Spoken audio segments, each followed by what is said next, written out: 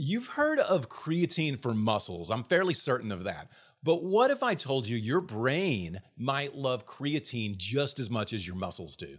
Hey, I'm the supplement sleuth. I break down studies so you don't have to.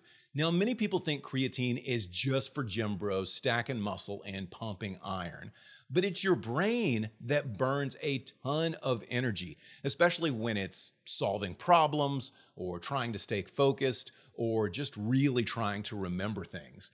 There was one study I found where researchers gave healthy adults 5 grams of creatine a day, and they did that for 6 weeks.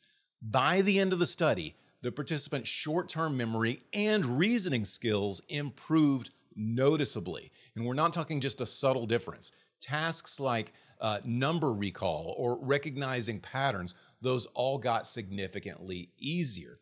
Now, why did this happen? Well, that's creatine that really helps your cells recycle energy faster. And your brain cells are absolute energy hogs anyway.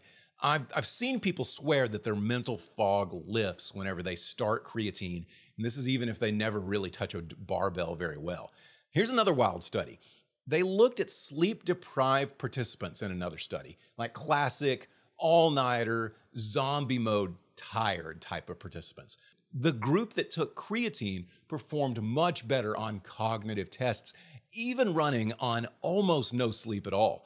It's not magic, but this suggests that creatine helps buffer your brain against fatigue. And believe it or not, some studies are even looking at creatine for neurodegenerative diseases. So yeah, it turns out that creatine isn't just for gym bros taking gym selfies. Tag someone who thinks creatine is just for muscle, or even more interestingly, drop a comment if you've taken creatine for muscle growth, but you noticed an increase in your brain reasoning.